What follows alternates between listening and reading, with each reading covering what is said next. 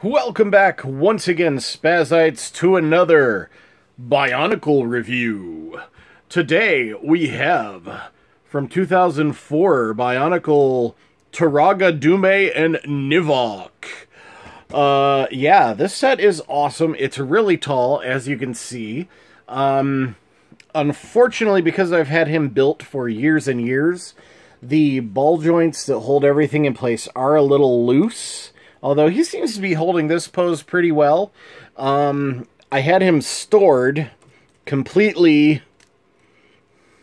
Whoops. I think that happened before. Fortunately, it's super easy to put Bionicle back together in most cases. I had him stored like this, all compressed up as small as possible. So Nivawk was just looked like a crow sitting at the... Well, now he isn't wanting to sit the way I want him to. But yeah, Nivawk just looks like a crow perched on a wire, just waiting. He's gonna get you. But yeah, you squeeze the back here, and it makes his wings open up. Boom. And also shoots his legs off for no apparent reason. Where did I put that back on? No, I know why it shot off. But yeah, so you do that, and it's really cool. I love how they use that as a spring-loaded mechanism. The other cool thing about this is Dume, our Turaga,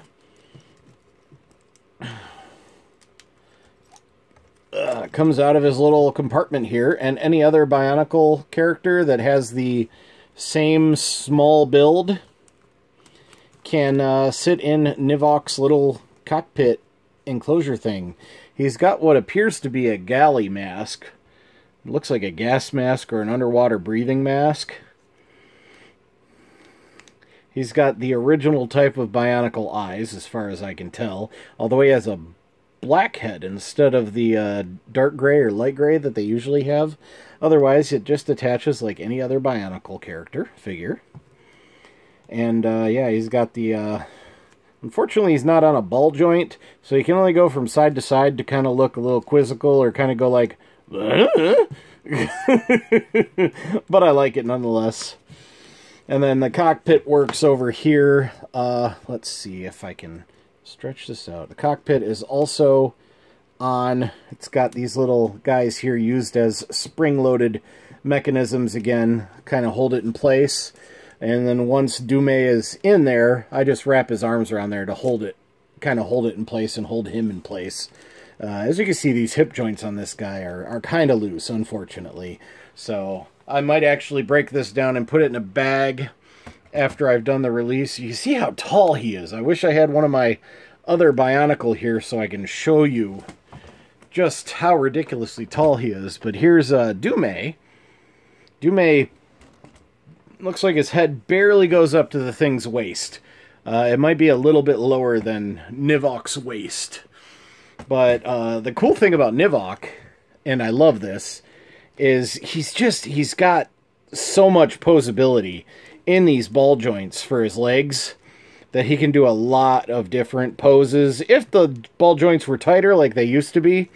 But my favorite part is his double jointed head. His head is on two different ball joints. So he can put it down really low, twist it in a lot of different ways. So he can emote a lot with this figure. So that's really cool. I also love these wicked blades on his knees. But yeah, this is a cool set.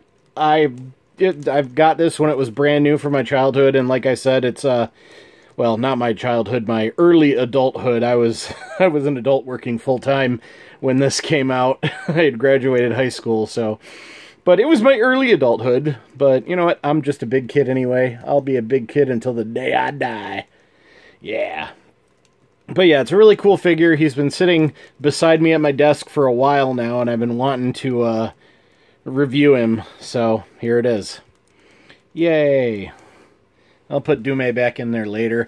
Now, I think Dume, because as I was scrolling through to remember what the name was to this set, there is a character called Ultimate Dume, D-U-M-E, And I know it's not Doom, D-O-O-M, although it might be, so I'm not sure. I'm pretty sure it's Dume. Anyway, so I gotta have to look and see all about this character, because I didn't really follow the lore when I was collecting.